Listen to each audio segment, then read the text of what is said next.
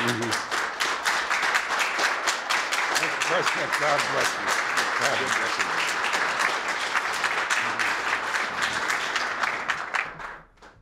Thank you, Walter, and thank you all very much. It's a pleasure for me to welcome all of you here to the White House.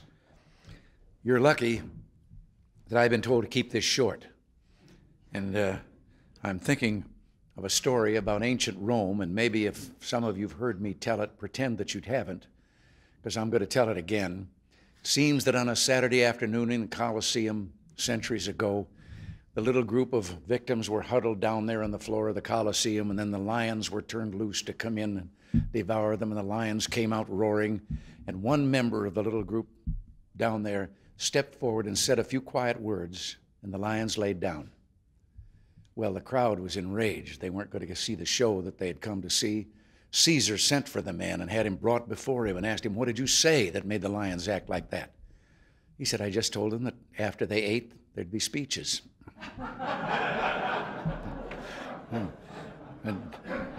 Well, my words today will be few, but my message is big. We're gathered here because of a library, yes, but because of something more as well. This administration has championed the proposition that there's much in American life that is done best when government is not involved. When citizens from all walks of life chip in and, on their own, get the job done. The Library Foundation and your role in it are examples of the truth of that proposition. Of course, this belief is ours, I should say, is not a new idea.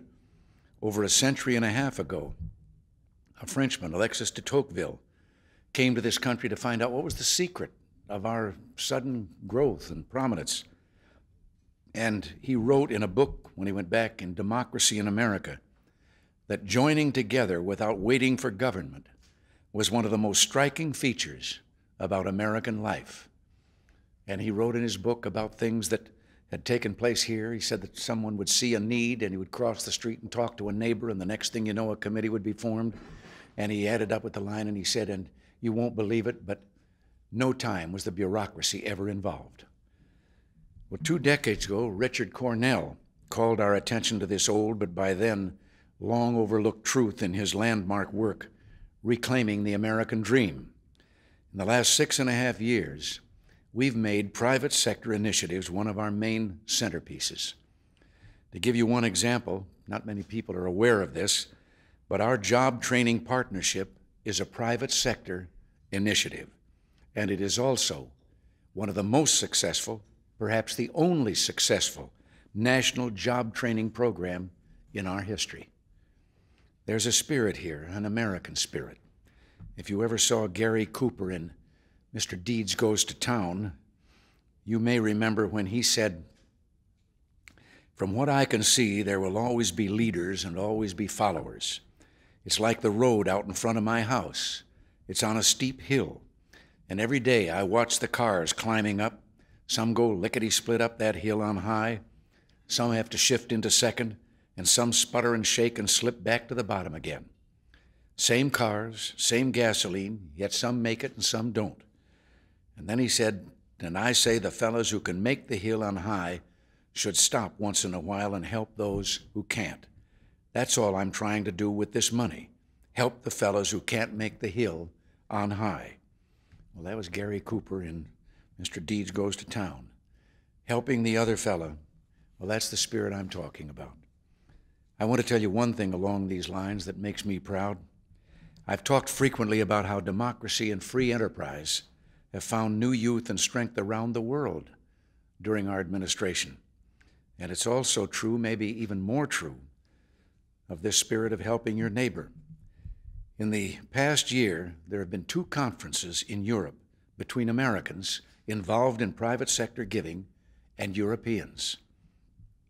Particularly in Britain, France, and Italy, the response has been remarkable. In Britain, for example, some companies have begun to contribute a percentage of their profits to charity. Others have started payroll deduction programs so employees can give to nonprofit causes. In France, the Christian Dior company celebrated its 40th anniversary by contributing a percentage of its profit to charity. And in Italy this year, businessmen, along with my board of advisors on private sector initiatives, organized a private sector initiatives conference that coincided with my trip to Venice for the Economic Summit, and I was asked to address them after the summit had closed. Incidentally, I found out that one of the first things that joint Italian-American committee had done was raise the money privately to create, there in Venice, an Italian-American friendship park. But they've gone on from there. Here in this White House, in the very next room at a dinner one night, my dinner mate was a wife of an ambassador of a European country. I won't embarrass her by telling which country. And at the table, the conversation had gotten around to one of our programs, whether it was United Fund or any of the great things that we do privately. And she quietly said to me, yes, in America, but you must remember, you're unique. And I said, what do you mean, unique? She said, yes, in America, your people do things like that. But she said, in all our other countries, in the rest of the world, we just think those things are to be done by government. Well, now we've made a change in that, but she caused me to do a lot of thinking. Milton Friedman has reminded us that the first social responsibility of business is making a profit. Well, that's true. It's also true that the best environments for economic growth are those in which government is the least intrusive. And that means there are some burdens that others must be ready to shoulder. Americans are leading a worldwide movement of caring for the other guy. It's a movement whose motto could be, love thy neighbor. And it's a movement that has built and run thousands of hospitals, schools, refuges for those in need, and yes, libraries. Before I finish up, I thought I'd tell you about something that happened over the summer. But I think maybe most of you have heard about it. I don't think I'm bringing you any news. A little town, Saragossa, Texas, and a tornado ripped through that town. It killed 30 people and destroyed 3/4 of the buildings. Many of those left homeless were poor. And Mrs. Natividad Ramirez and her husband, Frank, were among them. And Mrs. Ramirez has said, for a while, we didn't think we'd see a house again. The town was gone. But then 500 volunteers, most of them members of a group called the Texas Baptist Men, showed up. And with materials provided by the Red Cross, they began rebuilding. In a single weekend, they put up 20 homes. And again, this was all with volunteer labor. Well, that's what I'm talking about. And that's the spirit that we want to see grow stronger and stronger. And that way, all Americans will be able to lay claim to the American dream. To speak of the library again, the presidential libraries, if you ever stop to think, yes, I'm personally, in a sense, going to benefit. I'm certainly going to be greatly honored to have such a thing. But they are the one source in this land of actually being able to find out everything about an administration and the history of our country. Can you imagine what it would be like if you had to go to the files of the newspapers to look it up? I'd be impeached in absentia if that were done. But they do serve a purpose.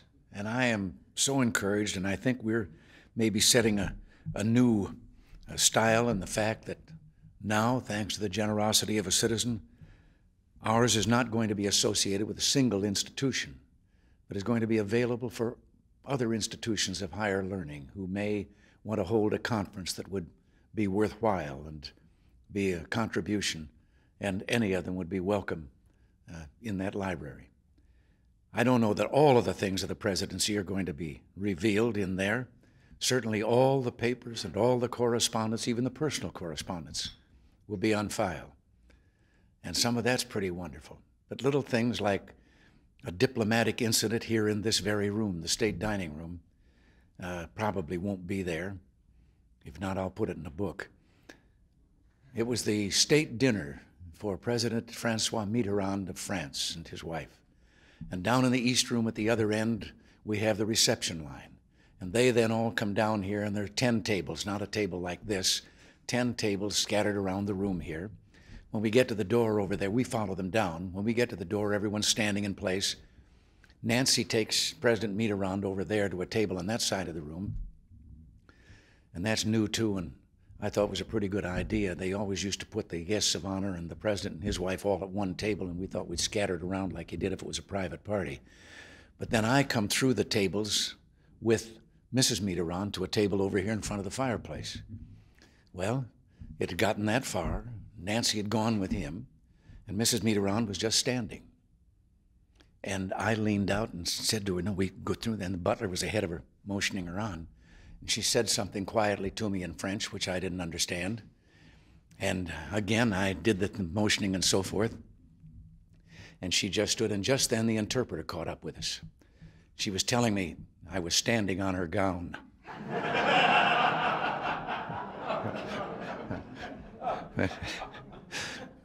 But as I say, maybe some things like that won't be in the library, but that won't do anything to the national conscience if they aren't.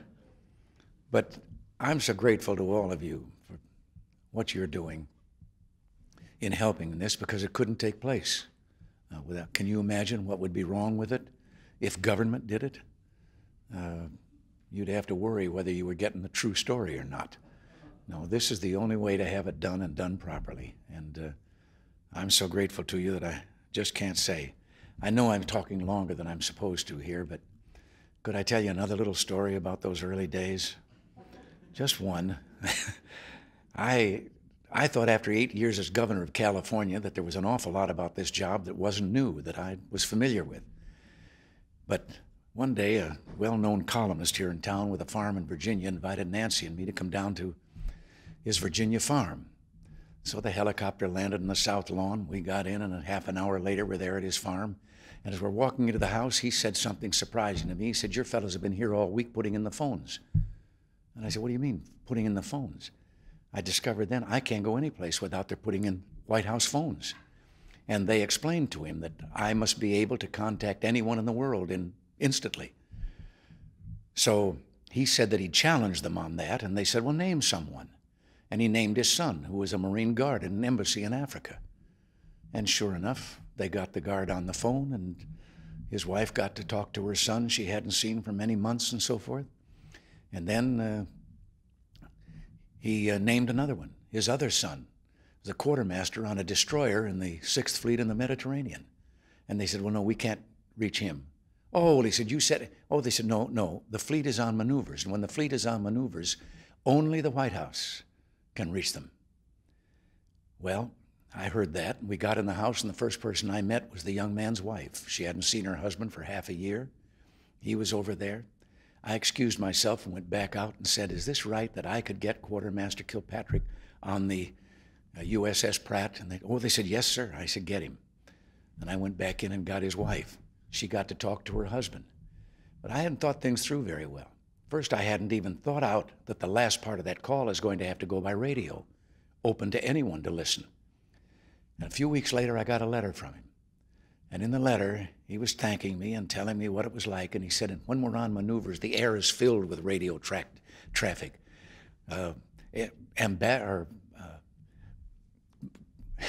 Admirals talking to other admirals and ships talking to ships. Then he said a voice came on and said, White House calling. And another voice said, what code is that? And a third voice said, maybe that's no code. And he said, even Hollywood could not have silenced the air as quickly as it was silenced. Then he said they came down to a lowly quartermaster on a tin can and told him that his wife was on the phone to talk to him. And he said, and I went up and got to talk to my wife. And then he added this line, which has remained with me forever. He said it was as if God had called the Vatican and asked for an altar boy by name. He now signs we correspond, and he signs his letters to me, your altar boy. Well, listen, I've been here too long and violated my promise not to keep you too long, but I'm going into the Blue Room where we started this thing today.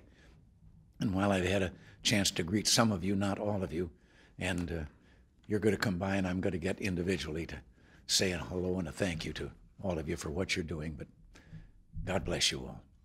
Thank you.